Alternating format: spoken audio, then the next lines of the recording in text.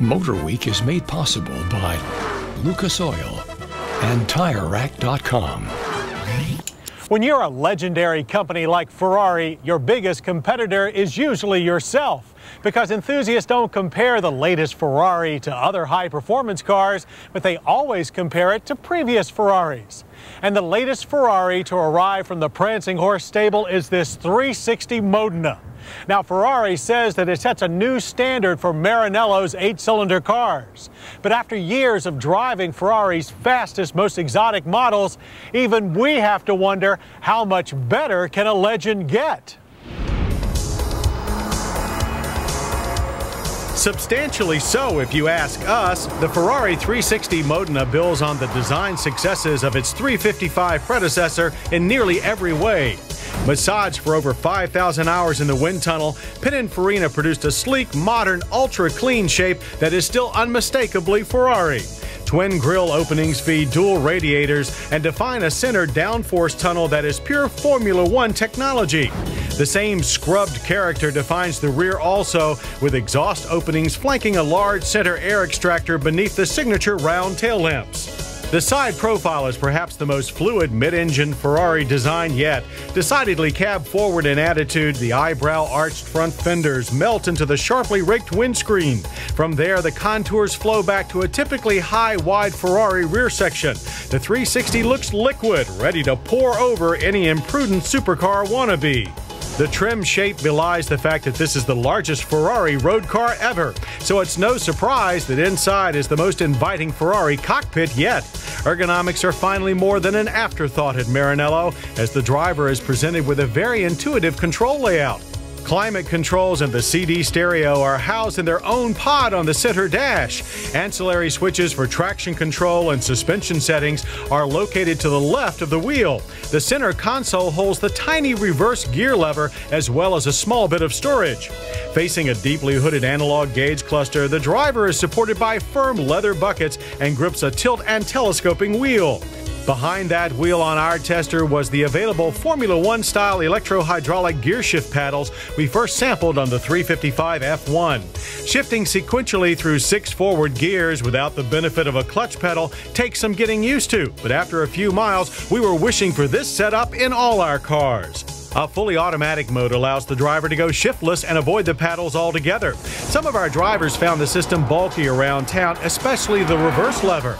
But in its element out on twisty roads, or even better, a racetrack, shifting the 360 moh-duh-nuh is a pure delight. We spent a rather cold, gripless West Virginia day pounding the 360 around Summit Point Raceway's Jefferson Circuit and can now understand why Michael Schumacher enjoys his work so much. Entering a fast corner, the 360's first tendency is towards safe understeer.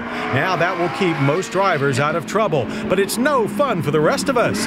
So the simple cure is a heavy application of right foot, followed immediately by a handful of countersteer as the rear end leaps out under power and is just as quickly reined in by the precise steering. In the fastest corners, this process can trigger a strong pucker reflex and can keep the driver's hands and feet quite busy. But no car in our memory gives the driver so much immediate feedback to work with.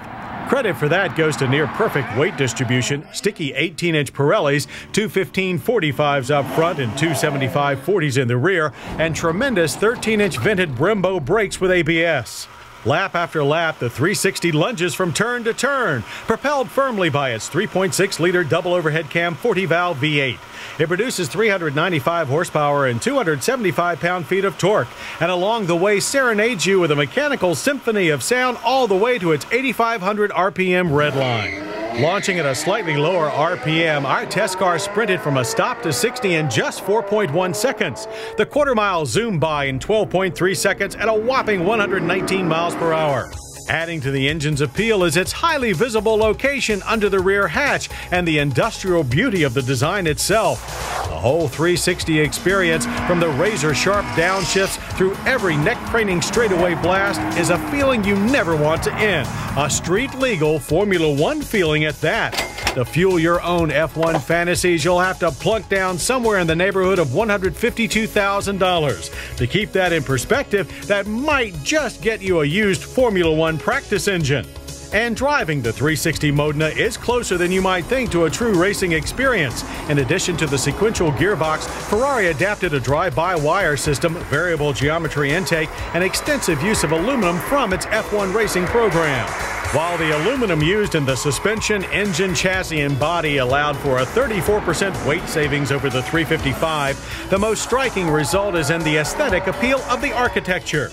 Details like the exposed rails framing the engine lend a modern, high-tech look to the whole package and say a lot about the company that produced it.